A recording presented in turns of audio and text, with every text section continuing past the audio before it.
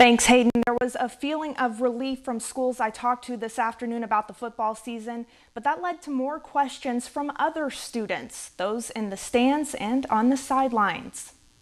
It's been very trying as athletic directors, as administrators for school districts, and trying to figure out how do we move forward. As Governor Hutchinson announced high school football will continue this season, questions started coming up about how fall athletics will look. At LRSD, teams are doing mostly individual work with 6 to 12 feet of distance between players, masks and sanitation included.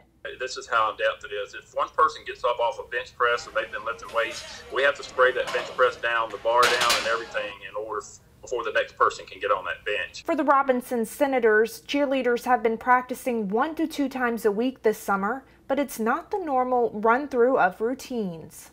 Everybody has to be screened when they come into our Champion Center. They have to wear a mask if they're not actively participating.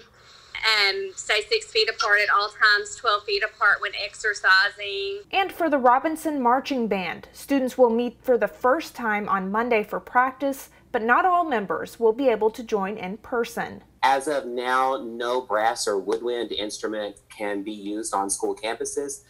So we will be doing a virtual component to our summer band camp this year. Athletic directors and coaches are expecting a clearer set of guidelines to be finalized next week. In the meantime, coaches tell me they are feeling the impacts as they adjust.